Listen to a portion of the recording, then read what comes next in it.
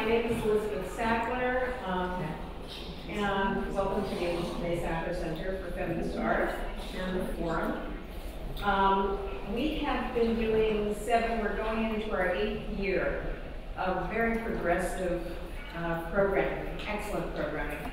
And we have redone our website, and if you go on to brooklynmuseum.org/EASCFA, as in Bay Sackler Center for Feminist Art, EASCFA/video, you will be able to pull up participants by the year, by keywords, and I think you will enjoy artists, writers, philosophers, activists, feminists, male and female, and it's wonderful. So I invite you to do that.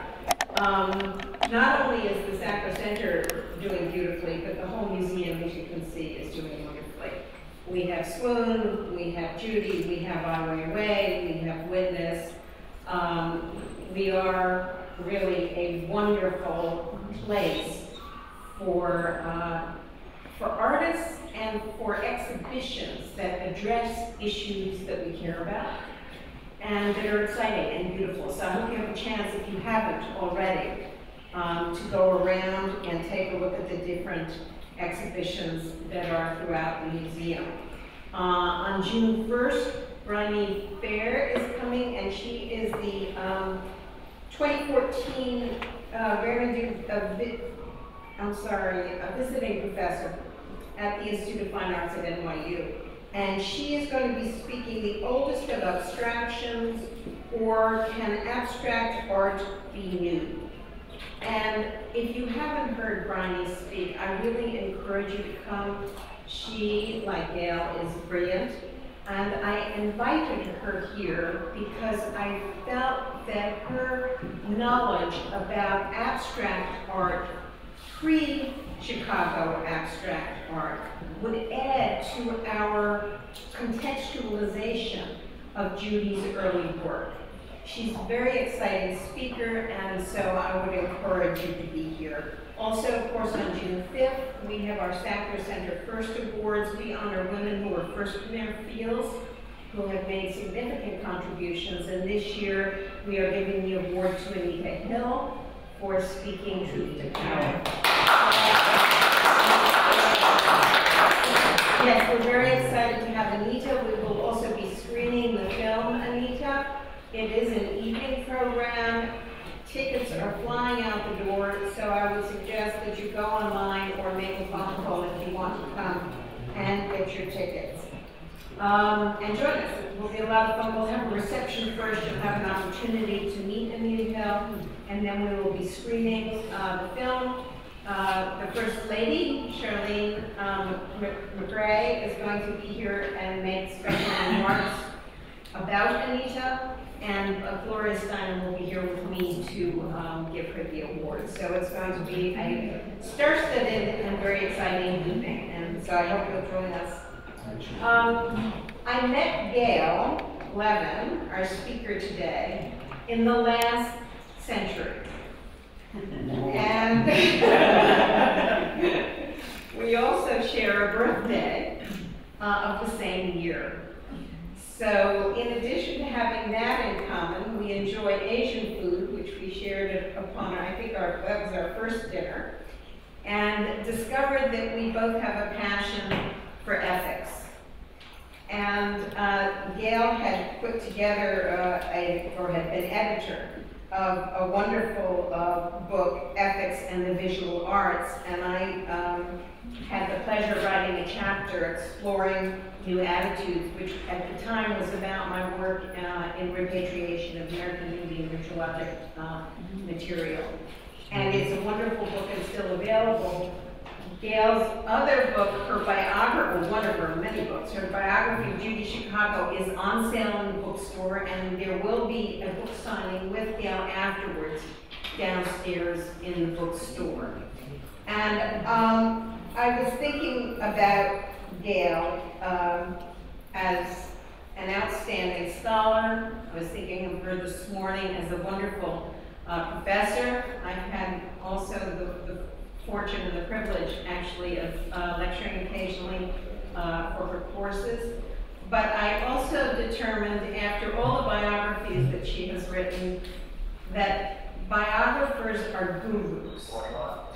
And I think what it takes to do a biography of a person, aside from being a really good snoop and a first-rate researcher, you come to know information and to understand the course of a life in a way that few of us do. And even perhaps in reading a biography, we certainly have the benefit of all that is done. But it is the biographer, in fact, who is the person who carries it, who carries that information. And it is a pleasure for us really to have Gail here to speak to us today about Judy's early works. So I will read to you her bio. Gail Levin is a distinguished professor of art history, American studies, and women's studies at the Graduate Center and Baruch College, CUNY. The acknowledged authority on the American realist painter, Edward Hopper. She is author of many books and articles on the artist, including the catalog Resonate and Edward Hopper, an intimate biography. Her work on 20th century and contemporary art has been widely published and translated. Her articles cover a wide range, from the theory of artist biographies to explorations of the intersection of American and Asian cultures. She has also focused on the art of Jewish women artists in historical cultural context. In 2007, she co-organized the show Judy Chicago, Jewish Identity at Hebrew Union College, and is the author of biographies on Judy Chicago and Lee Krasner, and her most recent project, Teresa Bernstein, A Century in Art, includes a book, a comprehensive website, and a touring exhibition of Bernstein's art. Now you know why I say Levin's work has won international acclaim, and her scholarship has been recognized by grants from NEH, the Fulbright Association, the Smithsonian Institution, the Rockefeller Foundation, Brandeis, Harvard, and Yale Universities, among many others. She has lectured internationally, including for the U.S. State Department. Levin also publishes and exhibits her own photography and collages, and right now a show of her collage memoir, which is called On Not Becoming an Artist, is on view through May 27th at the National Association of Women Artists in Manhattan, and I really encourage you to go. There will be also a closing reception of that exhibition on May 27th from 3 to 5, and Gail Levin, the artist, the not artist, will be there. I think Gail won't talk about it today, but she has shared with me, as may be true for many of us, that she was discouraged by parents, some of us discouraged by teachers, others discouraged by children, others discouraged by all kinds of things, with the notion that we are not artists. And Gail finally took the leap and has produced the body of work which is now on exhibition. So in addition to being a biographer guru, please welcome artist Gail Levin.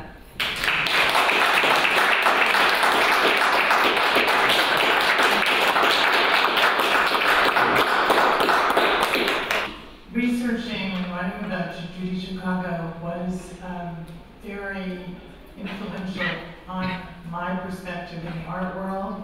And one of the great experiences in that research was getting to know Liz Sackler. And I might add, getting to know Judy Chicago, whose motivation and energy and intelligence know no equal. So I'd like to share with you today my perspective and look at her career in cultural context. So I'll be looking at some of her contemporaries, most of them male, but some of them female, and also the politics of her life and times. I won't be needing that. I have been suffering since Wednesday from laryngitis. So I have with me a written text, which I will refer to, but if my voice runs out, I have my husband poised to take over and read it, and I'll just make small comments, and I'll move the slides. So we will have a lecture. I did not want to be a no-show, and I'm really glad you turned up, and thank you for your interest. So I want to start in autumn 1957 when Judy Cohen from Chicago entered UCLA, University of California, Los Angeles, to major in art. She threw herself into political and social activism. She promptly attracted the attention of the FBI, as I learned when I was researching her biography. More, she had only a small file, but the FBI was really quite interested in her father, Arthur Cohen. Here you see Judy at age 13, and that's her father. He had been a communist labor organizer working in the Chicago post office. He refused to sign a loyalty oath, and the ensuing FBI investigation led him to quit his job in the post office and hastened his death in 1953 when Judy was only 13, old enough to have imbibed his concerns for social welfare and young enough not to have felt the need for teenage rebellion. I just couldn't resist this photograph of Judy, age 13, and earlier work than is in the current show, which is really quite wonderful, but doesn't go back this far, from Elizabeth Sackler's collection. I think Judy was only 5 years old when she made this finger painting. She was very talented early on. This was recognized. Her mother, May Cohen, took her to the Art Institute of Chicago's junior school, first the school for little kids, but then she was winning lots of awards in the junior school. Judy then was a so-called red diaper baby, meaning having communist parents, or father certainly, and she took to heart the lessons of her radical parents, they were both radical, that the fate of the world is not something to be trusted to authorities. Red diaper babies are said to have been especially wary of being intimidated, since their passivity could confirm their parents' defeats.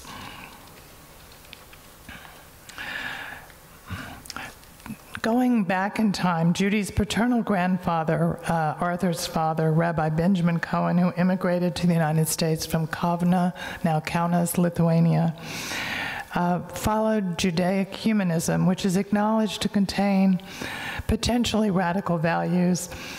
And he did pass them on to his children, especially his youngest son, Arthur. And so when Arthur finished high school at the age of 16, he had to go to work to support himself. He managed to get hired as a substitute postal clerk, working nights at the Chicago post office. They called it our university.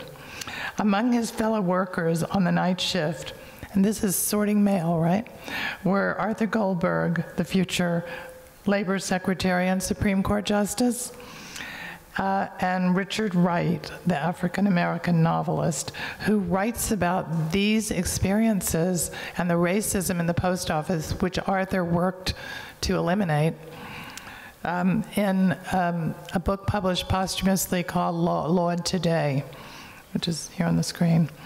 At the time of the stock market crash in October 1929, when the overwhelming economic turndown took its toll, radical politics made much more sense than religion to Arthur, who was just 20. It was probably at this moment of economic collapse that Arthur Cohen found the American Communist Party, which at the time championed the unemployed, protested evictions and cuts in relief aid, and led hunger marches. There were hunger lines. And often this was through, in the 1930s, through the Popular Front. So after the 20s, the Communist Party was more demure. And it made alliances with liberal organizations. And actually, I'm showing you a 1935 communist magazine for children called The New Pioneer. And I just discovered this by Mitchell Siporin, who was a friend in Chicago, an artist, a friend in Chicago of Arthur Cohen. I was really interested in that. So in the 30s, the Communist Party and its sympathizers grew in numbers right up until the Hitler-Stalin Non-Aggression Pact in 1939, when it started to shrink. Arthur basically exchanged one orthodoxy for another, his father's for Marxism. And here you see a communist, that's 1929, a demonstration. I couldn't find a photo of one in Chicago, but that one's in New York. So Arthur may have rejected his father's religious calling, he certainly did, but not the clear humanitarian goals that his father drew from something called the Musar movement. The yeshiva where he studied in Kaunas founded that movement. And it comes away, the takeaway is the desire to make the world a better place, to go out and repair the world. And I think Judy's really feels that legacy. She never forgot the lesson. Though she rejected her father's political ideas in terms of the Communist Party, she moves on to but she does work against racism during the Civil Rights Movement, as you'll see, and she moves on to the feminist movement. So from Chicago's, excuse me, already as a UCLA freshman, Judy was attracted to socialist groups, and she became the corresponding secretary of the NAACP, the National Association for the Advancement of Colored People at UCLA, for whom she made posters, none of which, as far as I know, have ever been found.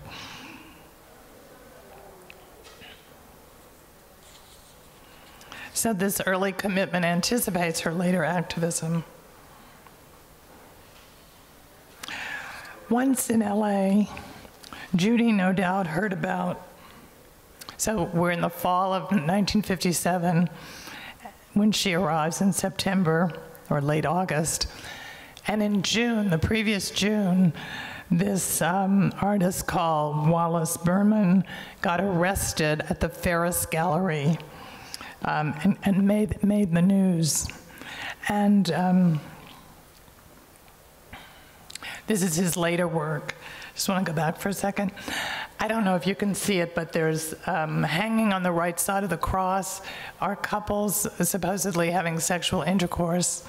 You can see it a little bit better on his 10 years later on this piece. So he settled down in Topanga Canyon, which is where Judy will eventually be living, when he was living there. So he was there in 1963. And this is the Ferris Gallery, where also Edward Kienholz had a one-man show in 1962. And it featured an installation called Roxy's. Now, you may be wondering, what does this have to do with Judy Chicago? Well, everything, because Judy is one of the first female artists to deal with sexuality, and it was deemed so radical and so, well, I can remember the initial reaction to the plates on the dinner party. And you've got to put yourself back to the time when vagina wasn't allowed as a word in the New York Times. There was no vagina monologues. You've got to go back in a time machine. So for Judy, she really grew up in Los Angeles with Wallace Berman's being arrested. And being arrested is really great for an artist because it's a lot of attention in the press. Okay, and Judy intuited very early on how to get that attention, as I will point out. So Roxy's shows a prostitute on a sewing machine table so that when you hit the pedal, you could vibrate her gyre. She would gyrate up and down as if she were having sex. But this time, the city authorities, because this is in greater LA, in the city of LA, they ignored the provocation. So there is the original.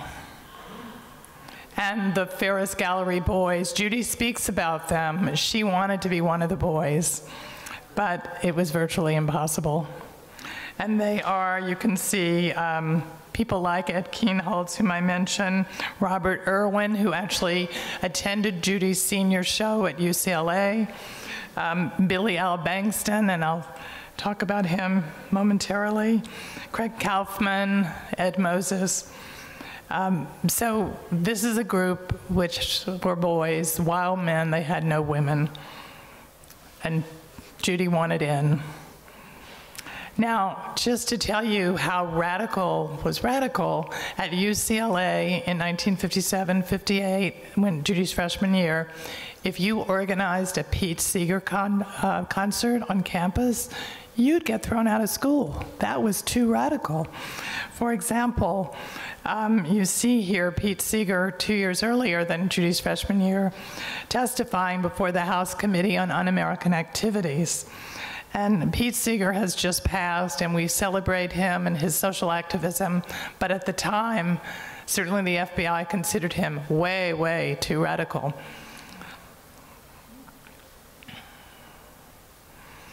So from the moment Judy begins at UCLA, she is drawn to the civil rights movement, as I mentioned. The FBI file in her chronicles her involvement with typical radical student groups. Nothing so out of the ordinary, but she's certainly following in her father's footsteps, and the FBI knew that she was her father's daughter. Okay.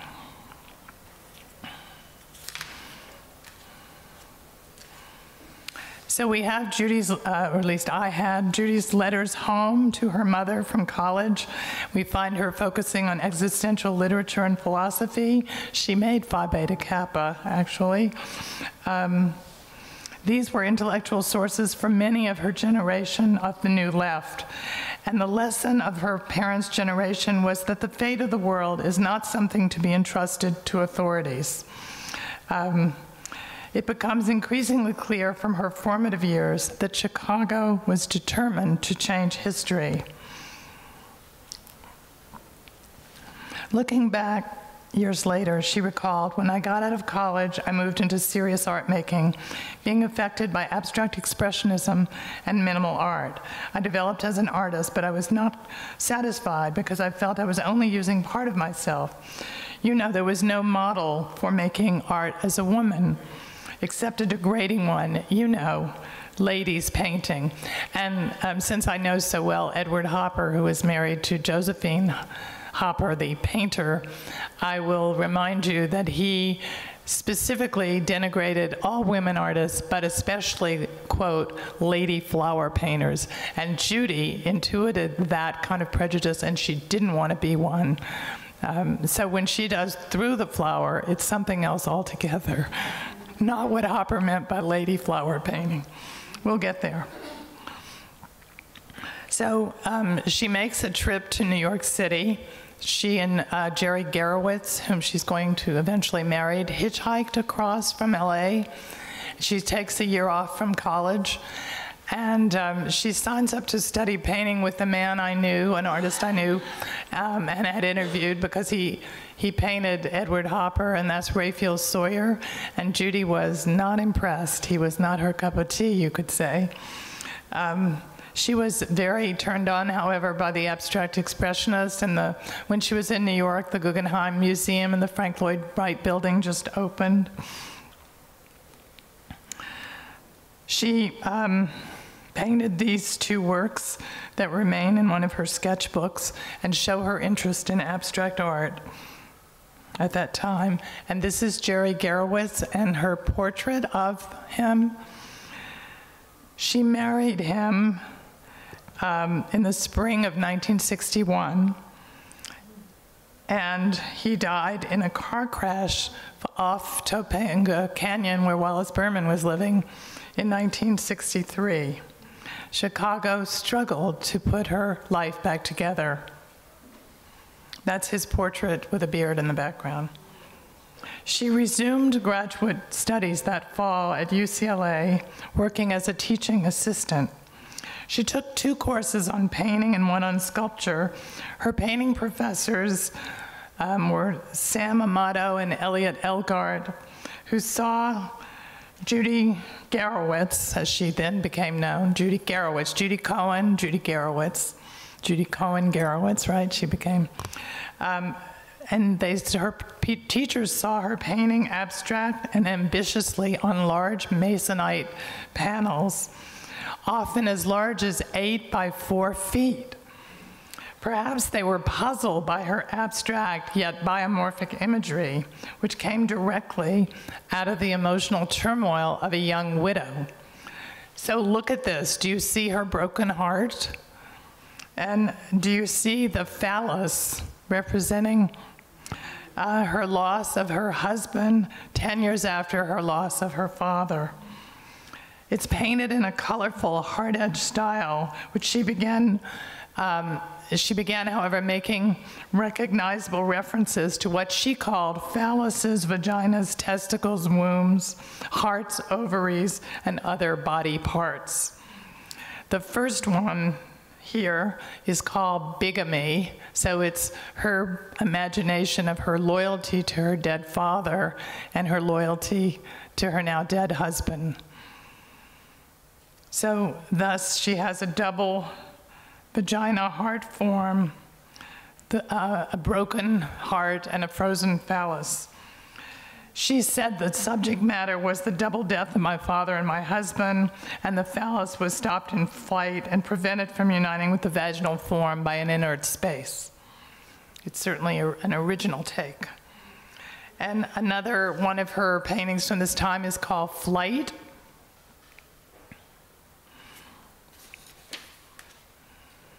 It includes a butterfly below, and on the top, a double cross referring to the twin deaths of her father and her husband.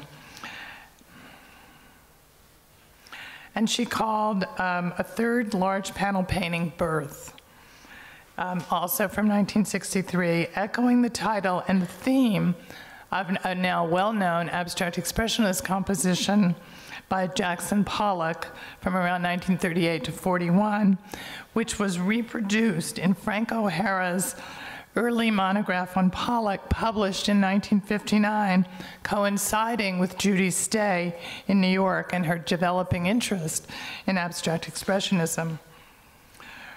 Her image showed pelvic, ovarian, womb, and heart shapes in bright, hard-edged patterns, despite the fact that men like Pollock had previously painted such anatomical motifs. Her work met with dismay by her instructors, who gave her B's, not a positive grade for graduate work.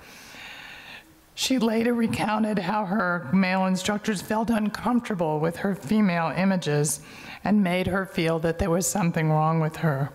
They even threatened to throw her out of graduate school.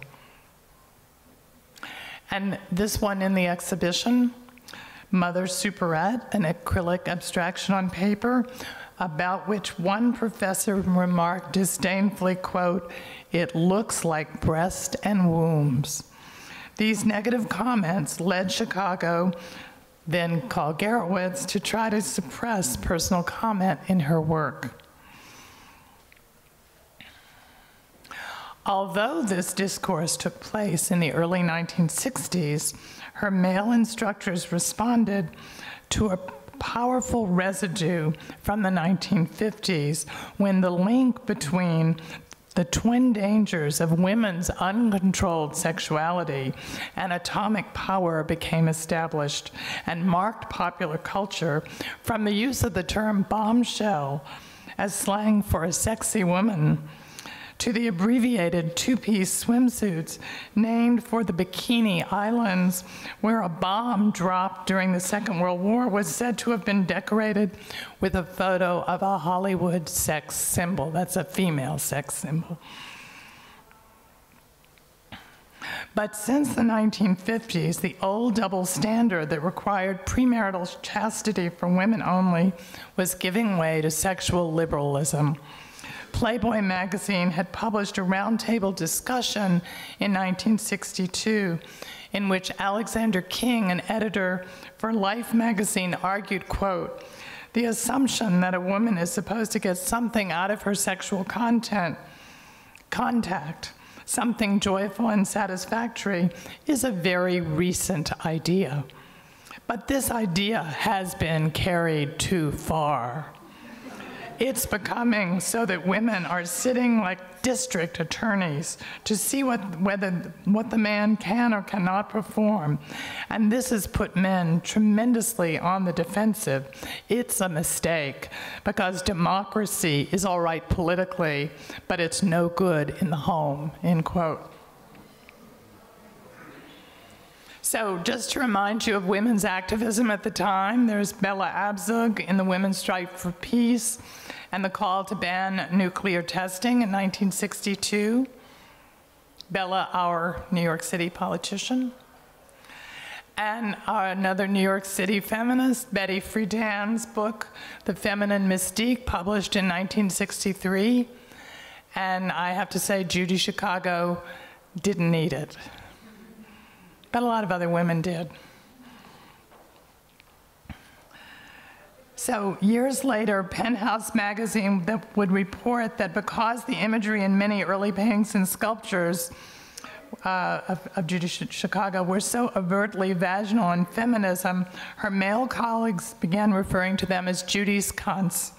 Such remarks horrified Chicago then, and for several years she cooled down her directly genital imagery, producing abstracts. And I noticed some of the abstracts in the show are actually called cunts by Judy now. So this is a show, one of the few installation shots in which you can see the little, in the box here, called the Far Box, in my mother's house, a now lost sculpture, probably destroyed, by Judy Chicago, and next to it one so you get an idea of her color at the time. Sometime we need a much bigger early Judy Chicago show because there's a lot of work that's really fascinating. But here she's showing with the artist Ron Davis at the Rolf Nelson Gallery in a group show, and there in the background you see her painting Flight that I showed you in color as well. And I want to point out that in Los Angeles there was a school, as it were, a group of artists like Carl Benjamin and John McLaughlin, older than Judy, who painted hard edge, clean edge, colored abstraction. And that, I think, did have an impact on all people studying art in LA, including Judy. So we could see her color and the crisp edges is coming out of that. And then I'm just going to show you. This is her friend, Lloyd Hamrill, whom would become later her second husband, but was her buddy in art school after, and Garowitz is now dead, of course. And she's going by the name Garowitz, and Garowitz came from LA, Judy from Chicago, and everybody thought she was the Garowitz couple's daughter, which she didn't like. And here is one of those sculptures from this period with pink feathers, and look at the twisting forms. It's more like an abstract expressionist painting than it is like one of those geometric LA paintings. And another one of those paintings. I think I don't have a title for it. And these are these plaster painted sculptures. And again, Lloyd Hamrill's. And one of Judy's, which has almost Picasso-like stippling on it, those little dots. It reminds me of his glass of absinthe. Judy is nothing but well-informed about the history of art, and one of the first to become informed about the history of women artists. So in Art Forum magazine, which was then published in LA, Judy's In My Mother's House on the left, which you saw exhibited there at the Rolf Nelson Gallery, was reproduced next to Lloyd Hamrell's TF. And I think the motifs on the dinner party plates, the female genitalia motifs, are already quite evident in My Mother's House. House being metaphoric, where the babies come from. Oh, it's not plaster, I misspoke, it's clay. It's painted clay. So making the pages of Art Forum, and Judy did it more than once, was indicative of her ability to attract the press. It was mentioned that she worked with an organic sexuality rendered in painted plaster. Oh, that's where I got the painted plaster from, Art Forum. And like the color form idea, so I'm reading from a review, and it says, one senses almost spontaneous abandon in selection. And this is a female reviewer writing, by the way. And she mentions, for the most part, talking about Gerowitz's work, they create fascinating tensions. And, well, so at the same time here that Judy is showing this vaginal sort of metaphoric form, she is friendly with, you can come sit down, then you don't have to stand. She's friendly with a group of artists showing in Venice, California, who became known as the Venice Boys. And some of them, like Billy Al Bankston and Ed Moses, came right out of the Ferris Boys. And so this is the group Judy wants to show with. And there's Billy Al with Irving Blum of Ferris Gallery, and what Billy Al is doing. And notice his forms, including the hard form, which we've seen Judy use, and the poster for the Ferris Gallery. And this mindset, the Studs, they have a group show called The Studs. How many women artists are going to be in that? 0. So I interviewed Billy Al Bankston to see what he would tell me about Judy Chicago in these years.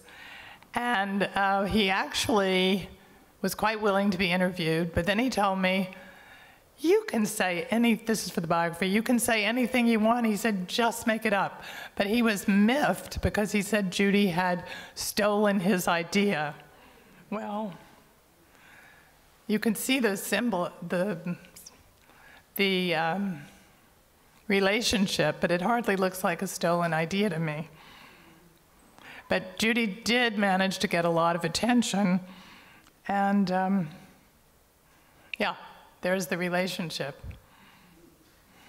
I'd say she takes it to another realm, wouldn't you? So here are the Venice Boys on vacation, and Ken Price, I thought it would be interesting to look at his work, another Los Angeles artist, because of the hard edge and the way it's painted clay, related to Judy's work. And another one of her friends is Larry Bell, who's related to Robert Irwin and James Turrell and the whole light color movement in Southern California. And Judy was quite good friends with Larry Bell, who will make a cameo appearance in her women's art program, which became the feminist art program at Cal State Fresno, when she's doing radical things. So that's Larry Bell's work. And this is the context in which you can see these marvelous paintings that Judy did, like Fresno Fan and the Pasadena Lightsavers. The ones that are on plexiglass, though, with the luminosity are, I think, related to this work. I don't say derivative from it because they're very original, but they're all part of that mindset in Southern California. And Robert Irwin, and as I said, he actually showed up at Judy's master's show, and that was a really important thing to have him show up. She was very, very happy about that, being recognized. Now, I want to point out that in Southern California, you've got the whole grape boycott going on. In 1965, I remember hearing about it when I was just beginning college on the East Coast, but it's right out there on the West Coast. So Judy is very aware about these social protest movements, including the Black Panthers and their violence on posters. So this is in the context also of riots in ghettos of African Americans in the 60s. And now I'm showing you the work of Via Selmans, who was Judy's fellow art student at UCLA. At the same time they were there. And this is when Judy's doing all those anatomical forms, the bigamy painting I showed you. Selmans is doing a gun firing. And a hot pan, a hot plate, a hot frying pan. And later she calms down with her ocean paintings and drawings. But she also made a box with plastic puzzle and a fur-lined top, and I think that's very much related to Judy's games set, which are in the show. And it's also related to Merritt Oppenheim's fur-lined teacup, which is at MoMA, and very famous. Merritt Oppenheim was a woman artist, so very famous to all up-and-coming women artists. But more important is the physical fact of LA. Remember, Judy comes from Chicago, where she would take public transportation, and suddenly she's in a city where the car rules and the highway. And the style is called fetish finish. In the 1960s, Los Angeles automobile fans decorated their cars, and this in turn influenced artists. And we have Ed Ruscha, who was one of the Ferris boys, showing in 1962 a little book of prints of 26 gas stations, gasoline stations. Later, oh, and at the same time, he also does this somewhat Hopper-esque Standard Oil gas station based on one of the images in his book.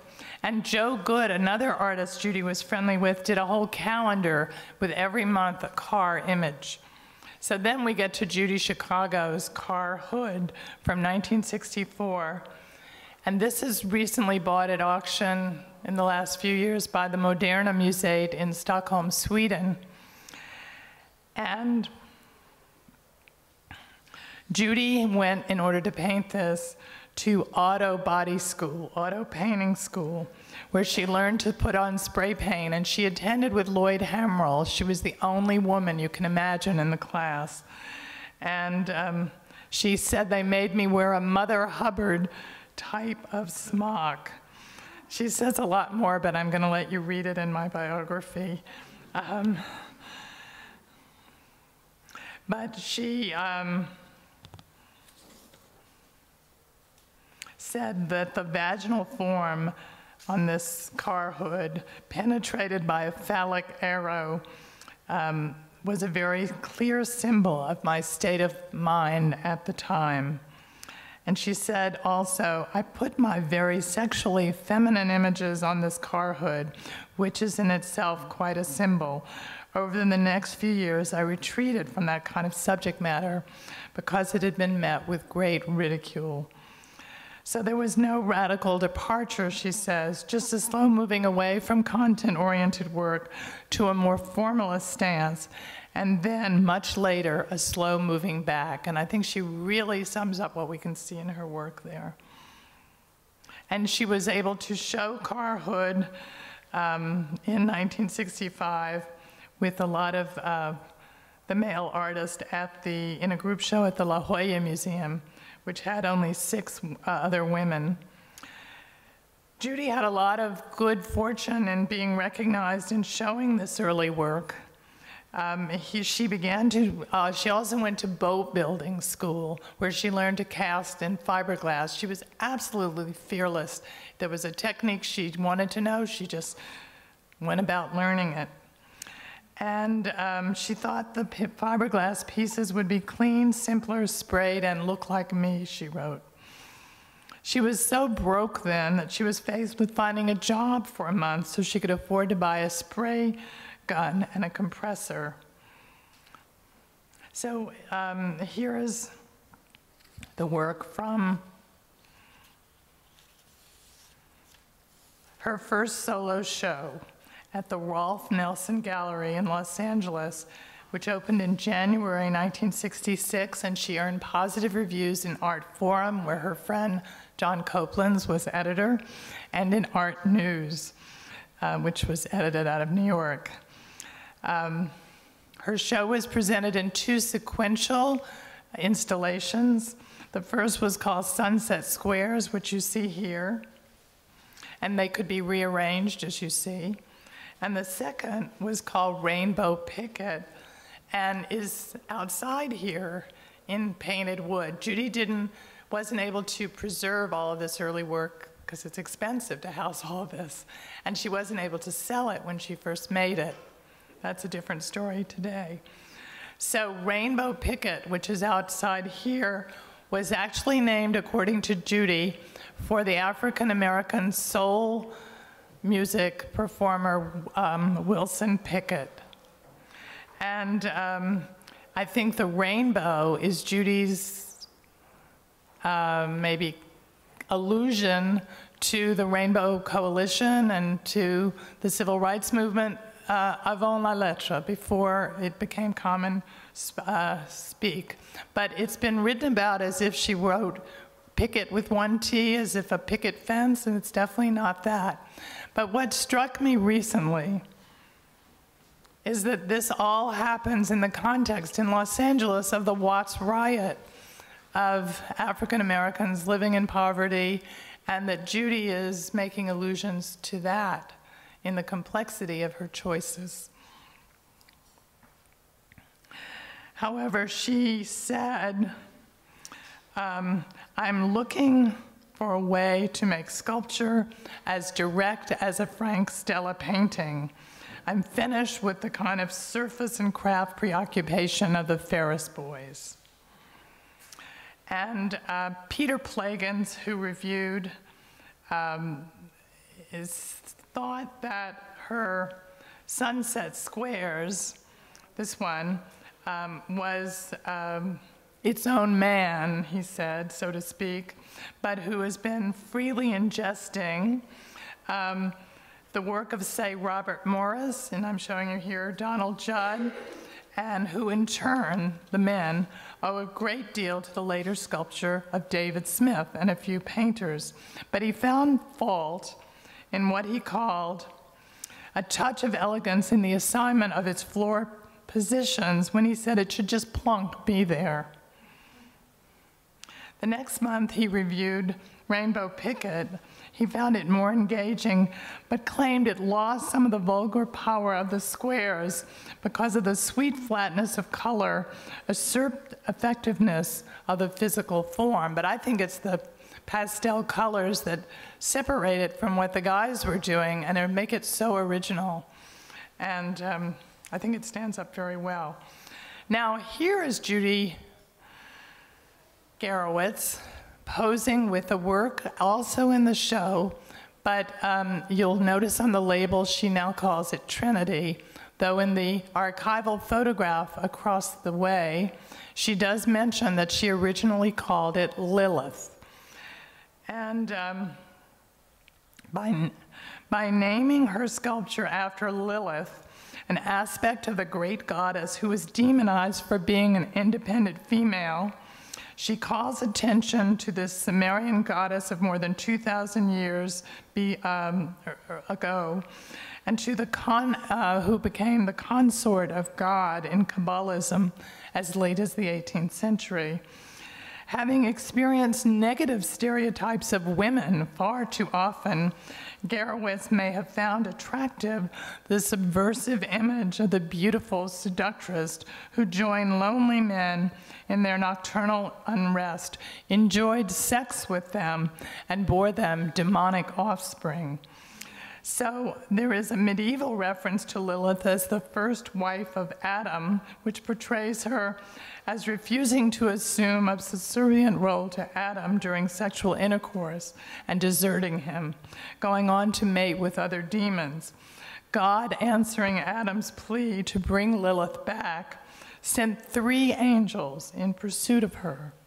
And this led to the practice of protecting a mother and her newborn child from Lilith with the help of 3 angels. Thus, this is the link to the name Garowitz chose for her sculpture with its 3 forms, which ironically she seems to have forgotten when she renamed the piece Trinity and showed it in the big minimal art show at Los Angeles MoCA in 2004.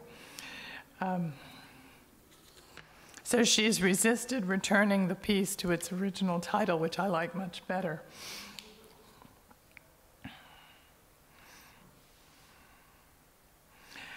In 1966, here you see her again, Garowitz began to produce temporary collaborative works. She was working together with Lloyd Hamrill and sometimes another male artist. She sought, she said, to move the art out of the studio and into the industrial environment. And to do so, she made minimal-like looking compositions, but she made them out of dry ice, so they were instantly vaporizing and disappearing. And she stressed in an interview that technology was not a means to an end, and only by moving out of the studio into the factory and ultimately into suitable public spaces can the artist hope to affect society. And this early commitment to affect society, I think, goes right to her earlier work in the civil rights movement and her consciousness of her father's teachings. So there you, oh, Eric Orr is one of the other collaborators. And they made Time magazine. Then Judy with the same group is collaborating. They rent, the old Rolf Nelson has now closed his gallery. They rent the space and they fill it with feathers, chicken feathers, and create an environment. And they got very good press. And they said that only by controlling the environment could they really reach their peak effect. But the Pasadena art newspaper, and this shows you Judy's knack, reviewed it with the caption, "Girl with Pluck." Pasadena artist Judy Garowitz surveys her plastic wall chicken feather room. And they claimed the group, it was Hamrill, Eric Orr, and Roger Zimmerman, and of course Garowitz, that they were working on the environmental movement in art, which seeks to create an environment which envelops and involves the spectator rather than let the spectator be passive in order to appreciate the work. And there you see the girl with pluck. Well, at the same time now, the Vietnam War is getting into high gear, and together with Lloyd Hamrill and Mark DeSuvero, our New York artist now, Judy worked on a very famous protest against the Vietnam War, erecting a peace tower right in LA at La Cienega and Sunset Boulevards in Hollywood, a tubular steel structure surrounded by panels by 400 artists, including Eva Hesse, Don Judd, Roy Lichtenstein, James Rosenquist, Nancy Sparrow. And yet Gerowitz's anti-war activities are pretty much eclipsed by what would follow. But long a couple, she and Lloyd Hamrill married that summer, but she did not take his name. She stayed Judy Gerowitz. She began teaching, so there you see her with Mark de Souvero and Lloyd Hamrill in the background. And there, de Souvero goes up to British Columbia. He goes to Canada, like many anti-war protesters, and Judy and Lloyd go up to visit him. And this is a photo taken by Lloyd when they're out off Vancouver, just to remind you of the massive demonstrations against the war. And 1967 film, which I think is related to Judy's work, and that's The Graduate. Didn't any of you see it? And do you remember when they ask him what he's going to do after graduation? You remember what he says? Plastics. And what is Judy working in at this time? Plastics. It was very big in LA. Presumably the film was made. So we have the plastic of Robert Irwin, and we have Judy's domes, which are in the exhibition. And of course, they have anatomical references for Judy. We have her game pieces, which are also acrylic, a kind of plastic. And we have her male contemporaries like Craig Kaufman, also working in LA with plastic. And I'll remind you of the Miss America pageant and the protest outside of the sexism in 1968 and inside some of the protesters protesting the Vietnam War. And I want to remind you that very radical feminist, somewhat disturbed, Valerie Solanas, who spoke out in her book, The Scum Manifesto, the Society for Cutting Up Men Manifesto, against the absence of great women artists. Of course, attacks Andy Warhol, who did manage to survive. So things are getting very out of hand. It's a time of violence with the assassination of Robert Kennedy, of following JFK, and of Martin Luther King, very tragic time in American history. More protests against the war. Edward Kienholz, who was doing the sexuality at Roxy's, has now made the portable war memorial based on the Joe Rosenthal photograph. And Judy comes up with the idea that she's going to make atmospheres and feminize the environment through smoke pieces, which she did in 1969 at Brookside Park in Pasadena, which she later described as flares of colored smoke out of doors and the landscape. They're all about the releasing of energy. And she also stated that her aim was to transform and soften, feminize the environment. And these link to her paintings in the show, The Pasadena Lifesavers. And she performed at an atmosphere at the Pasadena Art Museum in 1969. These are some historic photographs, and recently recreated one of her pieces here in Brooklyn. And again, some viewed her atmospheres as linking to the Southern California light and space movement, including works such as Robert Irwin, seen here. And these are the Pasadena Lifesavers that are similar to, or if not the exact ones in the show. By then, she has Kate Millett publishing her book, Sexual Politics. Kate Millett is also a sculptor, and this is the Alice Neal portrait of Kate Millett. And Alice Neal comes into Judy's life as one of the supporters of bringing the dinner party a bit later to Brooklyn. Okay. Judy began teaching at Fresno State College in January 1970, and not long after, she decided to change her name from Judy Gerowitz to Judy Chicago. Her dealer in LA used to call her Judy from Chicago, and it's the time of Wanda West Coast and Robert, Indiana. And she had this, and still has, a bit of a Chicago accent. So the steps seemed very reasonable. She did it legally. And she got a friend, the photographer Jerry McMillan, who had the idea to document her name change with her posing as a boxer and set it up at a real boxing ring.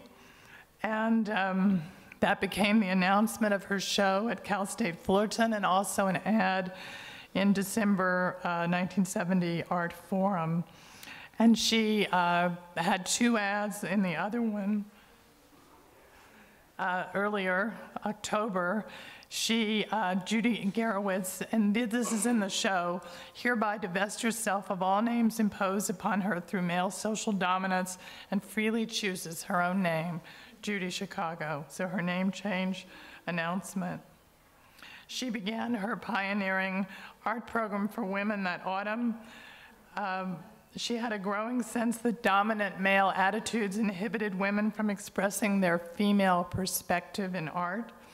And so she got permission to take her class off campus to a separate study space just for women. And she had 15 recruits, and they wanted to escape the presence and expectations of men. She wanted to turn women artists into artists and not artist wives and the mistresses of artists, which is what they usually became. Now she ran into, here you see the girls doing a performance. There was a lot of performance art there called the Cock and Cunt play, which Judy wrote, and which is in the appendix to her memoir, Through the Flower. And this was a collaborative work, which I really love, in which they spoof the Miss America and beauty pageants in the United States, but it's Miss Chicago and the California girls. But she ran into problems because there was a lot of consciousness raising and psychological exploration. So she calls in an older woman artist that she thinks is going to help her, and that's Miriam Shapiro, whom you see here. And Miriam visits Cal Arts, and the girls who do a lot of performance dress her up as a Victorian woman and take this photograph, which she later used on an exhibition catalog. It's a photo by the artist Dory Atlantis, who was in the class in Fresno. And Judy takes as many of the women who want to go to Cal Arts with her, and but here you see them still performing in Fresno. This is before Cindy Sherman, that they're dressing up and taking photographs of themselves. And there is a very famous rap weekend at the end of the year in April 1971. And for that, Miriam Shapiro with her husband, the Dean of Cal Arts, Paul Baruch, attend, along with, you see, the late Paula Harper, an art historian. And Judy and Miriam come up with the idea to move Judy's program of feminist teaching for artists to Cal Arts and call it the Feminist Art Program. And Paula Harper has the idea that they should transform a house and interrogate the life of the housewife. But in the meantime, I want to show you what Judy's painting, which is in the exhibition, and I don't think you would ever know it just to look at this painting. It's just luscious, beautiful, colored light, very Southern California. But it's happening, Fresno fans, at exactly the same time that she and her students and Miriam Shapiro and some other artists like Wanda West Coast are doing Woman House, transforming a house about to be demolished. She makes all of the girls, both in Fresno and LA, wear combat boots and learn construction skills, very useful for being an artist. And lots more performance. There's the nurture kitchen where the eggs morph into breast. And the different artists, they got national publicity. There's the linen closet, the bridal staircase, etc. And the menstruation bathroom, which is Judy's own contribution to Woman House. They had over 10,000 visitors in the few weeks it remained open, just over a month. But Judy is doing those abstract paintings. She's also, by the next year, doing these much more radical offset lithographs. And I think you can relate it to Menstruation Bathroom, but also to via Selman's and the radical Black Panther's use of gun imagery. Judy and Miriam speak at the Corcoran Conference for Women, and Judy meets Arlene Raven at this conference. She renames Arlene Rubin Arlene Raven, and Raven moves to work with Judy Chicago, and there she is on the left. And they found eventually the Women's Building in Los Angeles, and there you see with Sheila de Bretteville, and they have the Women's Studio Workshop. Sheila de Bretteville is there in the left, and Arlene Raven over here on the right. And Sheila is a graphic designer. And the Women's Building and the Women's Studio Workshop were very, very significant in their influence at the time. So there's Judy with Lloyd Hamrill, to whom she is now married. And we have in the show, from the Great Ladies series, we have Queen Victoria and Queen Christina. Now, these seem just to be abstract paintings, but she's getting back to her physical imagery. And she does a reincarnation triptych as well, which emphasizes autobiography, history, biography, and autobiography in 1973. Judy is one of the best read artists. I think she allowed me or cooperated on her biography because she's a fan of biographies, which she was reading to find out about women in history. She's extremely well read, and there are references to biography then in that piece. Well, Let It All Hang Out is this one in the show? Not in the show, but a related work is in the show, which is I'm going to show you momentarily. But this is, I think, quite related to her interest in women's anatomy and sexuality, which is widespread now. And there is a very famous book, some of you may know it, Our Bodies, Ourselves, which came out in a second edition in 1973. And that's what Judy was after here.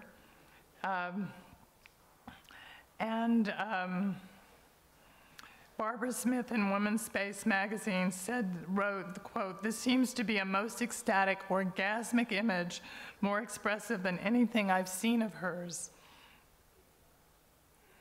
So this one is in the show. Heaven is for White Men Only, also from 1973. And Judy did have earlier at UCLA a very important African-American boyfriend who also wrote a memoir, and it's very interesting to compare their memoirs of each other, which I do in the biography. And her series of rejection drawings, Peeling Back. And we get to Through the Flower, which is in the show, and which she chose for the cover of Through the Flower, her memoir, first published in 1975, where she was encouraged by a mentor, Anais Nin, who's famously published The Delta of Venus. I will say Judy goes to Europe, and she visits the Matisse Chapel and the Picasso Museum, and she decides she wants something as ambitious as Michelangelo and the Sistine Chapel. And she's already now coming up with ideas about women in theater for what is going to become the dinner party. And she starts to study a new technique, China painting, which has been done by women. And basically, we end up with the dinner party where she is thinking about Leonardo's Last Supper and the Last Supper, but from the point of view of the women whom she said did the cooking. but I think that the Last Supper is also, of course, a Seder, the Jewish Passover Seder. And this is a photograph Judy saved of her father's family. That's her father, Arthur Cohen, with the little boy, second from the right, with the little cap on, and all Judy's aunts and uncles. And this is a treasure that remains with her. And so we can remember Judy wanted the plates at the last wing of the dinner party to rise up in liberation, because the Jews are liberated from being slaves in Egypt to being free. But it's also women who needed to be emancipated, and so that becomes the theme of the dinner party. And you can see how it interrelates to, you can see exactly how it interrelates with Judy's connection to her father, to social activism. I see it as an unbroken movement forward. Thank you very much. If you have questions, I'll answer.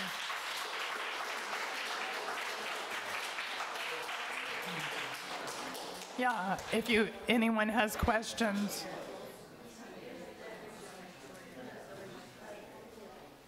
Gail is available to answer questions. Don't forget that there will be a book signing downstairs afterwards. This was absolutely terrific, Gail. Thank you very much. The contextualization was really extraordinary. Thank you. Let me just take this down. I want to mention that if you'd like to be more involved with the Sackler Center, you can join the Center for Feminist Art, the Council for Feminist Arts, and we have brochures on the back, at the back there, with Jess, who is our program coordinator, and thank you, Jess. And this is a postcard also back there, which will give you an image of the work that Gail has now on exhibition downtown. This was really superb, Gail. I thank you very much. And please come and ask any questions you'd like and see her downstairs. Yes, John. Well, in some longer versions of this talk, there's one important protest against Vietnam, which didn't get into this version, but it involves the Elizabeth Sackler herself. Your own courage and you were out there as part of the protest. And that's part of the story, even if you didn't get into this version yet. Well, I think there was an allusion to it. We can leave it at that. Yes. Thank you, John. Thank you. They can read the book. You can read the book, right? That's right. Yes. This is just a tiny question. Why do you think she chose Wilson Pickett? I have a suggestion. I know he died in an airplane accident, but was it before or after that? That's a very good question. Obviously, he's somebody whose music she liked very much, and he's African American and part of Motown. But I'll have to look up the date of his. Yeah, and that could be a memorial. But I don't know the date. I'll look that up. Thank you. If there are any other questions now, yes. It's a very good time. Where's the dinner party now? Oh, right here. Yeah, on Permanent View. Thanks to Elizabeth Sackler. Don't miss it. About 20 years ago in Boston. Yeah. It's on View with... It's about 10 feet to your left. You're in for a treat, and it's a beautiful new installation by a woman architect. It's gorgeous. Yeah. I just want to say that this was the most illuminating lecture and an introduction to, I can't wait to get inside and just not look at the surface of all these lucite things and read more about it and get the book. And thank you very much. Anybody else? Okay, thank you for coming, and please look on the book.